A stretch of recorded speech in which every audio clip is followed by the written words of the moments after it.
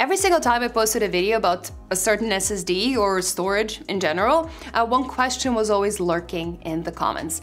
How much capacity matters when it comes to the performance of a drive?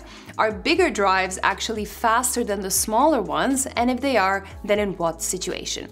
There has been a lot of evidence of this over the years, but I thought it would just be nice to retest this theory with some recent NVMe drives and compare some numbers. So without further ado, let's begin.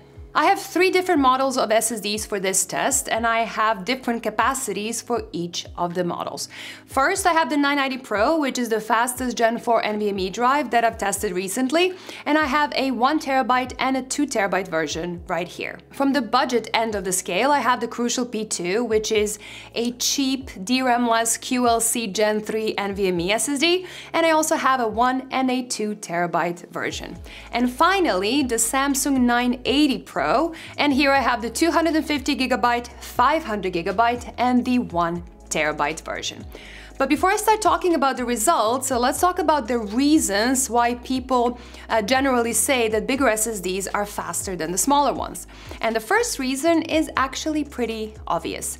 So bigger SSDs sometimes get a bigger DRAM cache.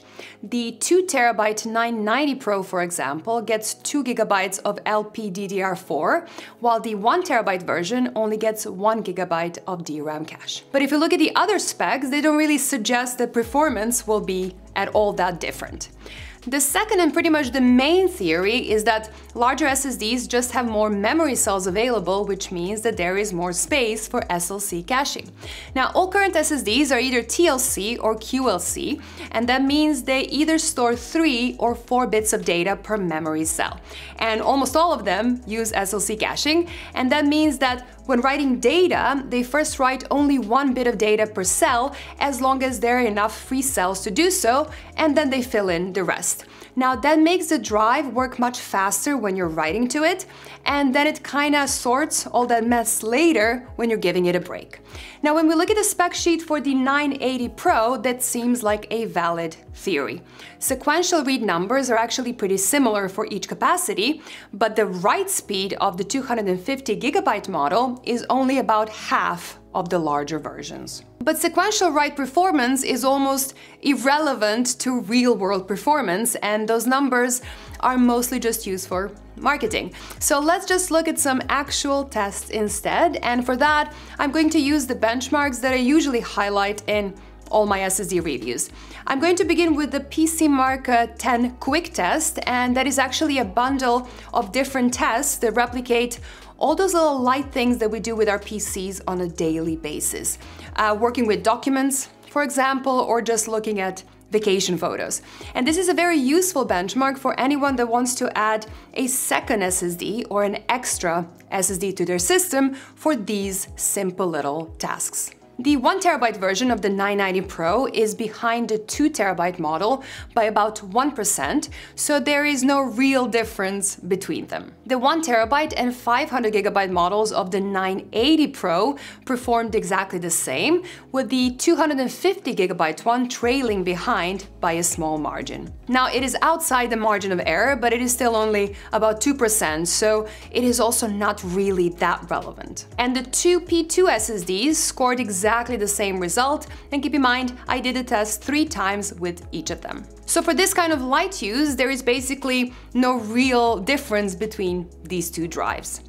The full PCMark 10 suite is a bit more intense, and it is supposed to replicate a more constant, more intense, and a more serious use of your system and of your SSD. So this is a great benchmark for anyone that is looking for a main drive, or for anyone that needs to run applications that are heavy on the SSD. Now, between the 2 990 Pros, the difference is still less than 2%.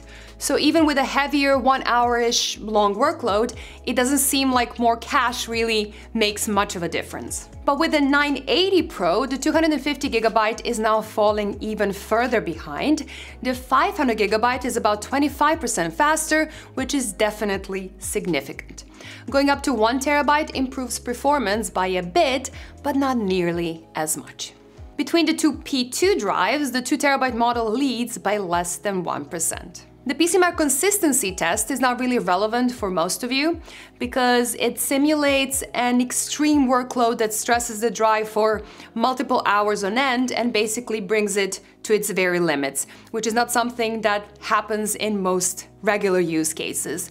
And here, things do get a bit more interesting, I would say, especially with the 990 Pro. The 2TB model takes a huge win over the 1TB one, and that really shows that in such an extreme case, either having more DRAM cache and/or the ability to do SLC caching over more memory cells can really help outperform a smaller drive.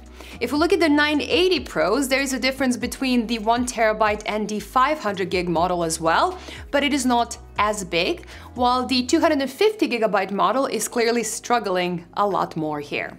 Funnily enough, with the P2 drives, there is no difference at all between the two. Now, it is hard to say if Samsung is maybe optimizing their SLC caching more or differently, or the lack of DRAM is playing a bigger role here, but it does show that buying 2TB instead of a 1TB won't always benefit you in these extreme workloads. The 3D Mark storage suite is a test that includes a lot of gaming-related tasks like loading games, installing games, recording games, saving games, as well as moving game folders around. The 2TB 990 Pro has a small but not that relevant lead. It is about 4% ahead of the smaller drive. With the 980 Pros, the smaller capacity was actually taking a lead over the other two, and again, I tested these drives 3 times each, and we see the same story with the P2 drives.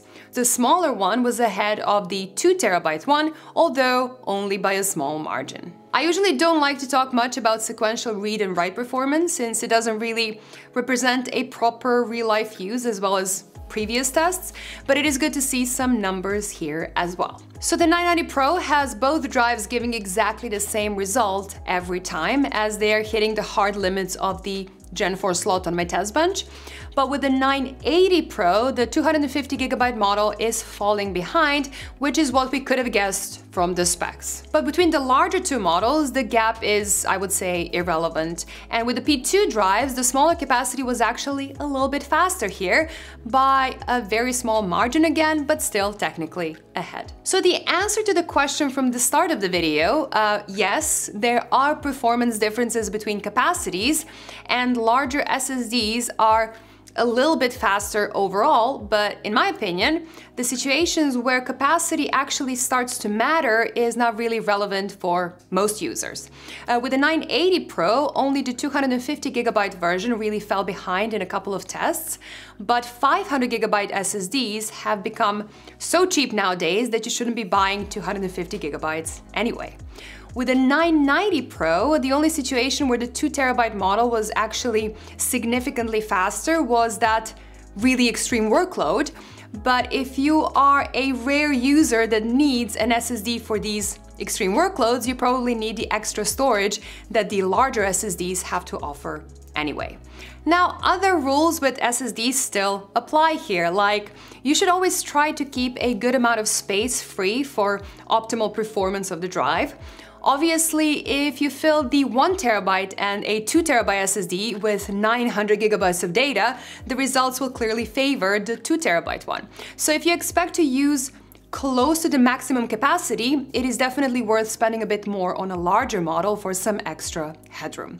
But assuming that you're not going to get near the limit, for most users and most workloads, buying what you need plus a little bit more is plenty, and you shouldn't worry about losing performance because you didn't buy the largest capacity available. This video is brought to you by Seasonic and their Prime TX power supplies. These fully modular, high-quality power supplies are extremely efficient, they are very quiet due to their new hybrid fan control that stops the fans completely under 40% load, they offer a variety of connections for any kind of systems you have in mind, and you even get the new 12-volt high-power connection you need for the brand new RTX 4090 graphics cards from NVIDIA. They range from 650 watts all the way up to 1600 watts for the biggest enthusiasts out there, and as a nice bonus, you get a cozy 12-year-long warranty. Check them out using the links in the description below. I really hope that you enjoyed this video, and I hope that it cleared some things up a bit. Please do let me know in the comments down below if there are any other storage topics that you would like me to cover. I would love to hear your ideas. Now that is it for me for today. Thank you so much for watching and see you in the next one.